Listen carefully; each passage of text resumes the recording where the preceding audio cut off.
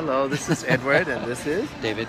We're embarking on an adventure to Viking river cruise to explore our Viking backgrounds. Yes, Viking. Yeah, actually, we're traveling Air France. We're going to go on a giant fancy plane that is like Two-deckers, double-decker. I know, and he's got us in the exit row in fancy seats, and I'm dressed like a bohemian. He's and so all bohemian. business-like, and one of us is going to be kicked off the plane.